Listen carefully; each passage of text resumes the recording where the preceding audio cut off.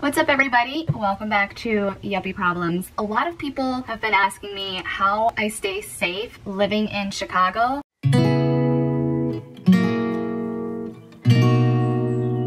Just for context, I live in the Gold Coast, like Old Town area of Chicago. So you've got the Loop, which is where the financial district is, and then you've got all of these little neighborhoods around it. Every major city is experiencing increased crime, carjackings, robberies, all of the above. Lived in the same place in Chicago for about 10 years, but even before I lived here, I was always coming to the city when I was growing up because I had cousins living here, we had family here, we were always coming in the city for events. We're city people, and I thought that I would share if you're going to visit a city, or even if your city was safe before and now you feel like there's increased crime in the area, these are some ways that you can stay safe, that I have stayed safe, and these are kind of like city secrets, I guess you could say. So the very first thing that I'll say is I never carry a purse with me anywhere. If I'm going to CVS, if I'm going to the grocery store, if I'm going out to the bars, to the restaurants, you will never see me carrying a purse. Instead of a purse, I always will wear a jacket or a vest or something that has inside pockets. So it's just a piece of clothing that has pockets on the inside for your cell phone, your wallet, your keys, Kleenex, sunglasses, so many pockets. I think that the jacket that I have, I'll link it down below, I think it has 10 or 12 pockets, and it has a pocket for my sunglasses, and it even has like a little bungee cord with sunglass cleaning cloth. It's got a little bungee cord for my keys, and then it's got all of these inside pockets that I can literally fit a Nook in, I can fit a notebook in it, definitely my wallet, definitely my cell phone. I highly recommend getting it, and then anytime you go anywhere, you don't have to worry about somebody seeing you with a purse and seeing you as a target. And a lot of people will also have mug wallets. It's basically a fake purse, so it's not your actual purse, or it's a fake wallet. You know those cards that you get in the mail or something that are just like dummy cards? You put like dummy or expired cards in that wallet, old driver's license or something, or an old ID, and you make it look like an actual wallet, and you might put like $100 or $200 in cash in the wallet. You carry around this fake wallet, and it's called mug money. Mug money has been around since like the 70s. Like my mom told me about mug money when I was growing up, but it's basically just like $200 that if you got mugged, they're satisfied enough with what they're getting from you that they just move on. Sometimes there's like frustration. If they mug you and then you say, I don't have any money, then they might get even more frustrated and they might not believe you. But if you just say, oh my God, okay, I have $200, and they'll be like, $200, okay, let's go. Now, like I said, I don't carry that with me if I'm just going to CVS, or if I'm just going to the grocery store, or if I'm just going to dinner, you know, right outside my house. But if I'm gonna be going like an extra long distance or going to a neighborhood that I'm not super familiar with, then I will carry something like that with me, just because I'm not familiar with the area. And when you are familiar with the area, you know which corners to avoid. Even if you're on a northwest corner versus a northeast corner, there's a difference of the corners sometimes. On that same note, making absolutely sure that you know every single intersection between point A and point B where you're going, what those intersections are like, what the people are like, what it's like at the time of day that you're going to be walking on that intersection. And this is something that only locals really know. So if you're going to be visiting a city, 100% reach out to somebody. Even if it's on LinkedIn or some random social media site, you can just say, hey, like, I'm coming to the city. Can you, as a local, tell me, is this like a good intersection or not? If I was gonna go to point A to point B, which way would you recommend? Ask the person who works at your hotel, which route do you recommend that I take? The person who lives there is gonna know you don't wanna go on this one corner that has that one Walgreens. You can just go a block west and have a totally different experience. If you do plan on taking transportation in the city, I recommend taking cabs over Ubers or Lyfts for several reasons. The first reason is that Ubers are more likely to be carjacked. Specifically, black SUVs are more likely to be carjacked. It's the #1 type of car that carjackers are going after, are the black SUVs. They are using those stolen cars to use in their drive-by shootings, or to use in their robberies, and to use in their retail thefts. I think that's the right way to, I don't think we're supposed to call it looting anymore. they're using those black SUVs. A cab is a smaller car. It doesn't have blackout windows. You know, it has like a cab light. It's super obvious of a car, whereas a black SUV kind of blends into traffic more than a cab does. You really are not going to find any carjacking crimes that involve cabs. Cab drivers have to work super hard for their medallions. So every cab has a number that is registered with the city, and it actually has a direct feed to 911. So if there is an emergency, the cab driver can just click a button and it goes straight to 911 dispatching, whereas an Uber driver doesn't have that luxury. He's just a citizen with a car, and he would have to call 911 the old-fashioned way, or if you went through the Uber's 911 system, then you're bypassing the whole dispatch. So cabs have more of a direct line to emergency responders, and they're just not targeted. They're just not targeted. And the next reason that I would suggest a cab over an Uber is that cab drivers know the city and know the blocks like the back of their hand. Not only that, not only do they know, oh, this road has all green lights between 3 and 5, this road has like interchanging stoplights and green lights, so it's gonna take longer on that side, but they also know what's happening in the city at the time you're getting in the cab. So for example, the other night I was in downtown Chicago, and I was at an event, and I got to that event at like 6 o'clock, and at 11:07, just as the event was wrapping up, there were huge mobs and riots happening just literally right next door to us, like on the block next to us. But we were in the event, so we didn't know this was happening. And yes, I'm on Citizen. Yes, I was getting alerts for other things, but I didn't get an alert about the mob or the riot. And there were literally hundreds of kids just rioting right next to us. And like I said, we just had no idea. And then there was actually a shooting right outside of our event. It was like floor-to-ceiling windows, and we could see the entire shooting happening. We came out of the bar, and the kid who was shot, you can't see it in this video because there's somebody sitting next to him, but the person who was shot was literally right there on the curb, bleeding. The ambulance came right in front of our event, picked him up, and of course I did get an alert on Citizen for the shooting, but I didn't get the alert for the mobs. And so once I could get a cab, once a cab could actually come in, because the police blocked off the whole, you know, the whole street. And I really think that if it were an Uber, first of all, Ubers have trouble finding you when there's not a shooting and the police don't have the whole block blocked off. Either way, the cab driver was very obviously a cab, whereas if an Uber driver was trying to get through that police tape, the police might be like, whoa, whoa, whoa, no, you're a regular car, you are not coming through, this road is blocked off.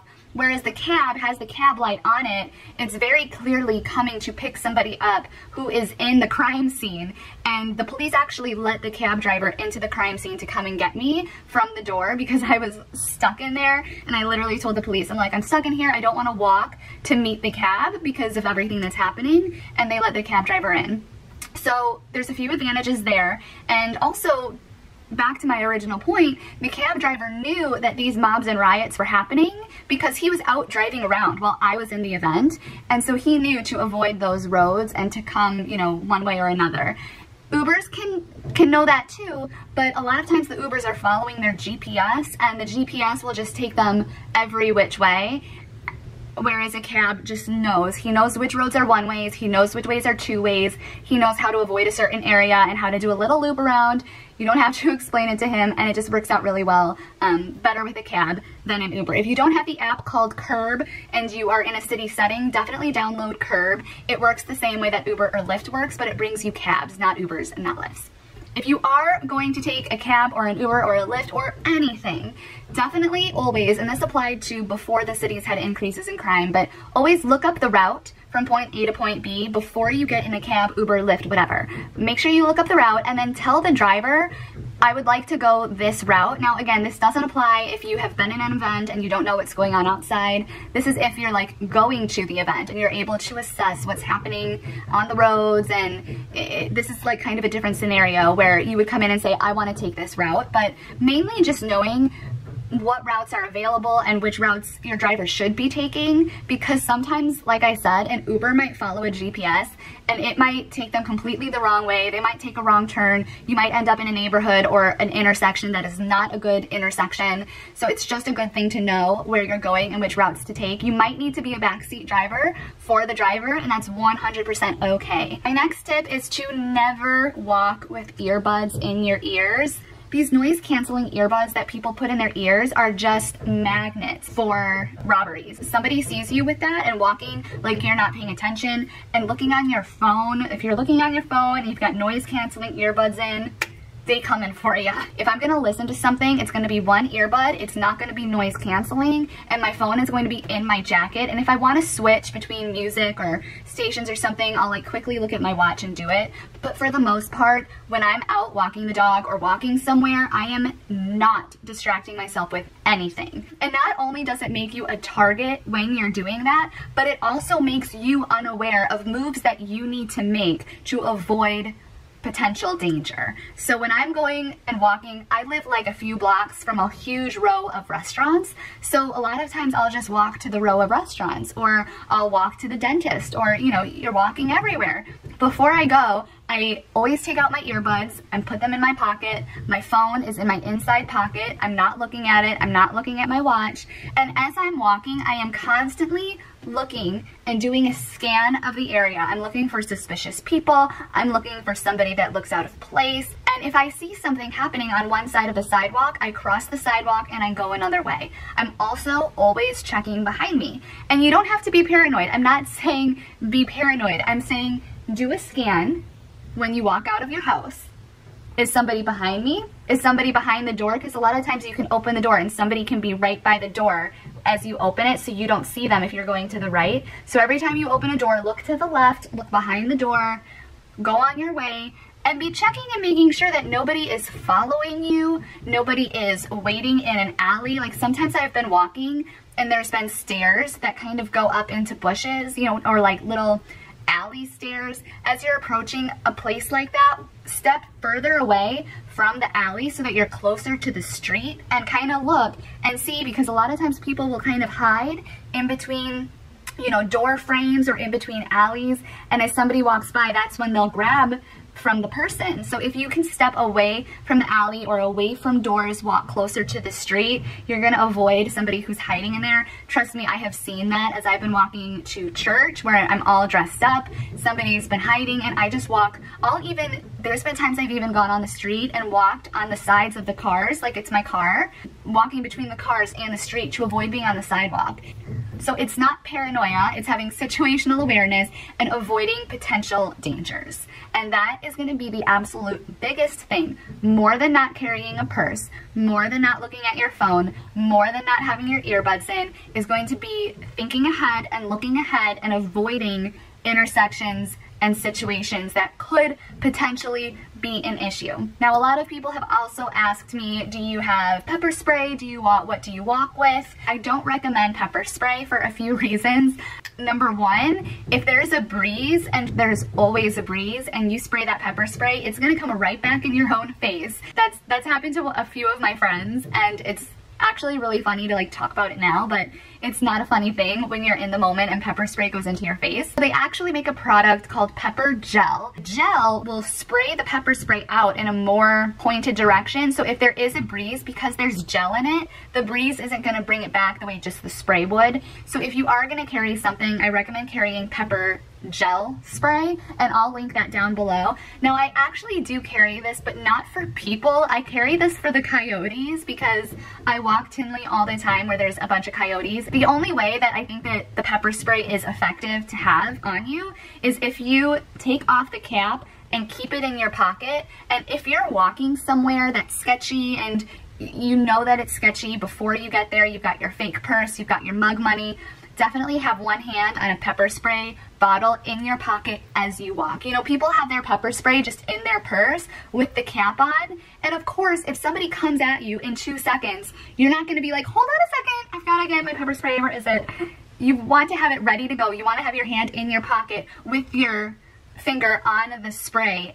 As it happens, you're ready to go. So if you are gonna carry pepper spray with you, have that mindset of you're only really gonna use it. You're only gonna take it out and put it in your pocket when you're walking from point A to point B. And I also really believe that when you are prepared like that with your hands in your pocket, looking around, you give off this like aura of don't F with me. You just give off that vibe. There's been a lot of times where I've been walking somewhere and there's been tons and tons of sketchy people, and then 2 minutes after I walk somewhere, somebody's assaulted. And I really believe that it wasn't me because I looked so prepared and I had this vibe of, I'm ready for you. Don't do it, do it, do it, I dare you. I'm ready for you, don't do it. Do it, I dare you. You know what I mean? Whereas, so when someone sees me walking by with my hands in my pocket, walking towards the street, looking around, you know, aware of what's going on, looking like I'm ready to pounce if somebody's gonna come at me, then I'm somebody that that person's gonna avoid. And then if somebody comes after me who's got earbuds in and they're scrolling on their phone, walking slow, that's the person who gets assaulted. And my last tip is to get a dog. I mean, obviously my door is always locked, it's always dead bolted, I've got cameras in here, but nothing beats having the dog. I hope that these tips were helpful. I don't even remember how many I gave you, but I'll like sum it up in the title or something, and I'll put in the description all of the gear that I usually have as well. I do also have an alarm, like a safety alarm that you pull and it makes a really loud noise. So when it's really bad weather outside and it's snowing or it's super windy, I mean, we have a lot of bad weather days in Chicago. If it's a bad weather day like that, then you better believe I'm holding my alarm in my pocket instead of pepper spray, and it just makes a really loud noise and draws a lot of attention to you. And it's just another option. But I mean, I think the biggest thing is being aware of your surroundings and avoiding certain corners and intersections. That's it. Those are my tips. I hope that these were helpful. If you like this type of content, let me know by hitting the thumbs up button and subscribing to the channel, or leave in the comments below things that you really liked about this video or didn't like about this video. Most of the time I'm making home videos, but like I said, I'll just make a video wherever the spirit moves me. So it's moving me towards safety videos, and maybe my next one will be like staying safe in a hotel or something like that. So let me know if you liked it, and I hope that everybody has a very safe January. Hey, wait! If you like this video, don't forget to hit the thumbs up button and subscribe to our channel.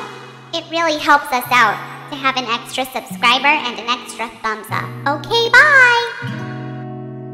We could drive along an ocean reflecting the sun, or make a bed of green atop a wide open scene. Under a canvas of blue, I would draw every